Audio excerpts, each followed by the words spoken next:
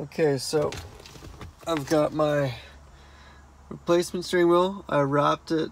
Took me about 5-6 hours. Now to get this one off, I've already disconnected the battery. Make sure you disconnect the battery because you don't want the airbag going off in your face. Now we gotta get the airbag out, and there's 2 clips in the back here.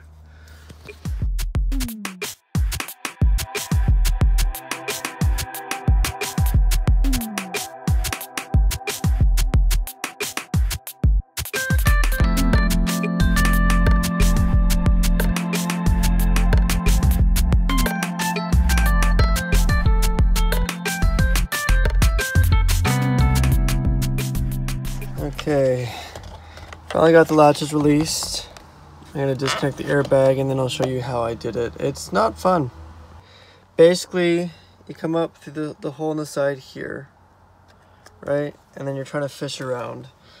The hole comes right up in front of this plate. If you're going back, it won't go in. If you're too far forward, you hit the airbag.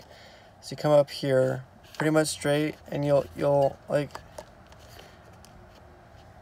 feel the clip, and then you just push that in and it releases the airbag. It took me like 10 minutes just to find that clip. So same thing on the other side, fish around till you find it and then push in.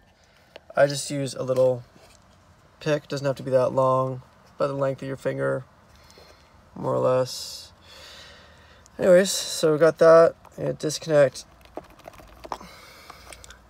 this wiring harness. There we go. And then it's a 16mm nut. We're going to remove that.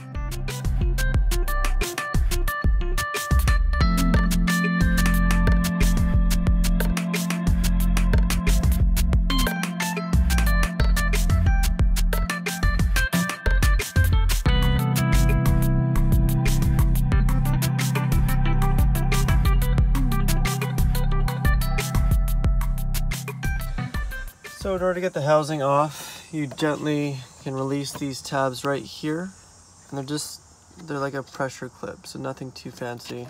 Pull up, and then you'll be able to release the top off, and then the bottom is held on with these clips here. If you push them out and then gently pry it down, you can pop it off.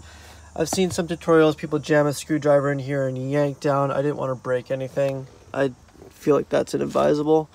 Anyways, so for the steering wheel, to do the retrofit, the harness, you have to splice into this connector right here. So I'm gonna take this out, have a closer look. Some people build an extension harness. I'm not really wanting to do that, but two of these wires are the outputs from pins 4 and 6 or something, which go into here.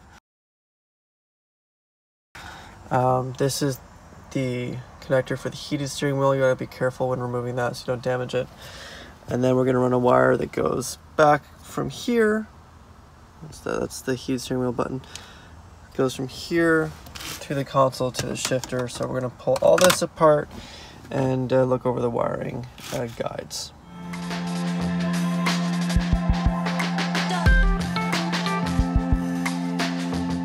Pin 2 and 4. You can see there's a 1 there and a 6 there. So I've removed pin 2 and 4. That's 2. That's 4. And then over on this harness here, and I believe it goes into 3 and 2. Okay, so I had this extra wire laying around. I've got red going to number 2. Real quick, this is all plugged back in here. I just soldered them on instead of leaving the pins out because I wanted to just reuse the factory pins.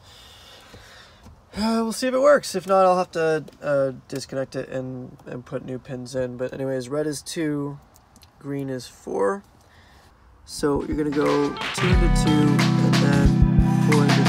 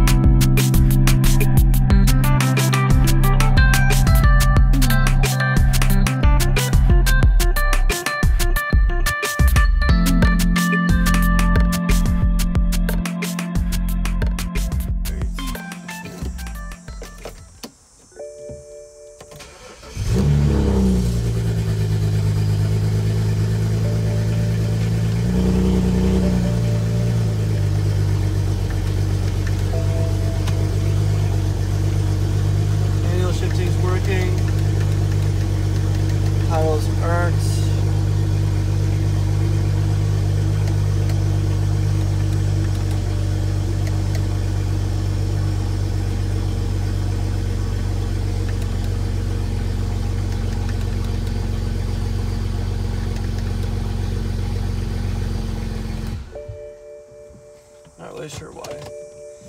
Back to drawing board. Alright, so after doing a bunch of forum reading, follow me here, this will take a minute to explain. For some reason, even if you have the proper connectors here, when these are plugged into the back of them and they wire into here, it doesn't want to work. Basically, it's pin 4 and pin 6, and then it goes to 1 and 3 on the actual paddle shifter, and then the middle one goes to ground. So let's do this again. On the connector here, pin 4 and 6, they go to 1 and 3 on the paddle shifters, and then 2 goes to ground. Now on the back of here down to the connector, again, it's pin 2 and 4, and then to the middle 2 pins, so 2 and 3. I've got it all connected now. The shifter's working. I'm going to basically build another wiring harness for this to bypass the multifunction controls and make it all work. And once that's done, I will test it all and I'll show you that.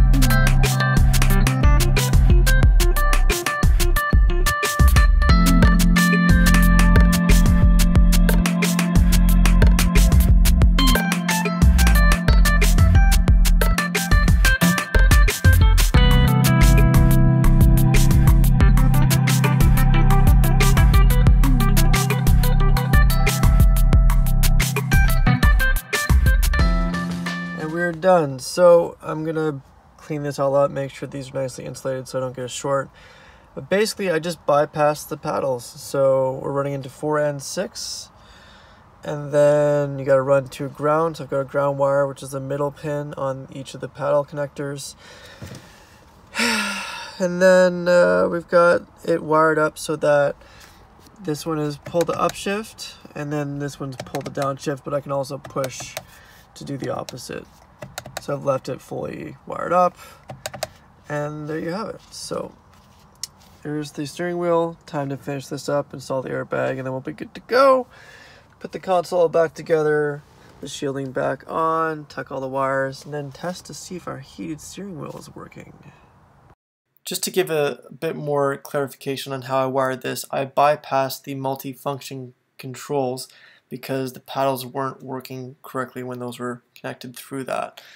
So the left paddle, which is your downshift, I wired into pin 4, and then the right paddle, which is upshift, into pin 6 on the clock spring connector.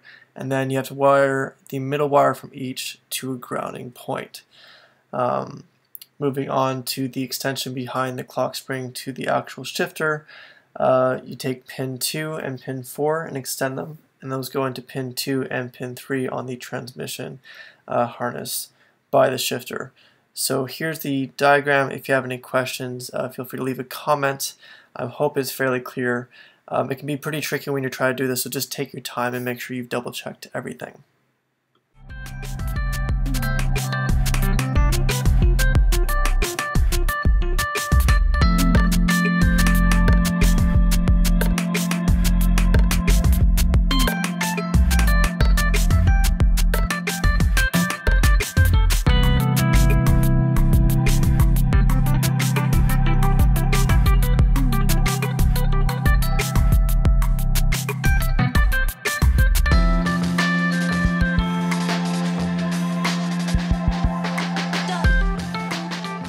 And there you have it, fully installed, paddles and everything. Console's back together. Now all that's left to do is take it for a rip.